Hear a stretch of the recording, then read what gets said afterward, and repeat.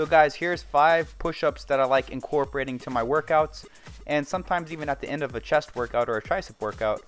First one is going to be push-up to a twist, and you can see right here I'm actually focusing on using my obliques to twist my upper torso up. Okay, so pushing and twisting, pushing the hand towards the ceiling is the key with this push-up exercise.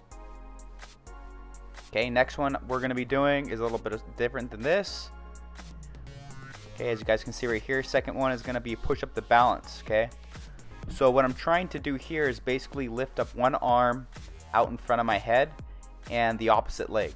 Okay, and that leg is not trying to go too high, because if the leg goes too high, you'll kind of lose your balance and shift over too much. So you're trying to keep your body as still as possible and really engage the core doing the reps on this exercise.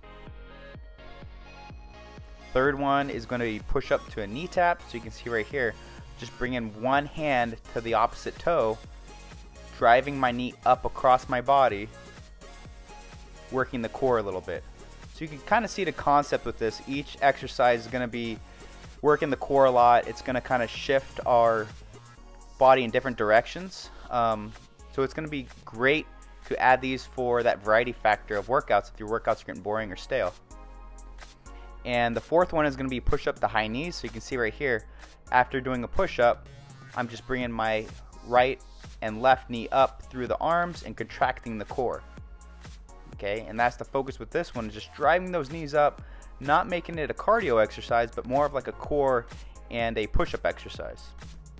And then last but not least, guys, is going to be a push-up to a knee blast to the side. So you can see right here, as I'm going down into that negative on the bottom, I'm driving my knee up to my elbow, and this is going to shift my body weight to one side. So I'm going to feel the tricep working a little bit harder on each side of the body. Okay, guys, so these are just 5 different ones that I like incorporating.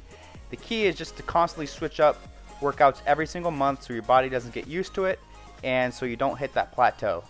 So thanks for watching, guys. Talk to you soon.